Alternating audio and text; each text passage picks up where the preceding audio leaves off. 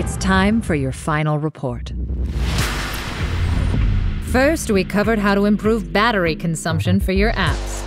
Display is one of the major sources of power consumption. We learned how to make a Swift server app alongside an iOS app in Xcode. Using Swift for building server components helped bridge this technology gap. Then Neil showed us how to match audio catalogs with video using Shazam Kit. Now we have some important updates that streamline working with custom catalogs at scale. We discovered how to create multiple windows for our iPad apps. Here's an app I've built to keep track of the books I'm reading. And we closed out the week with a friendly device-to-device game of tic-tac-toe.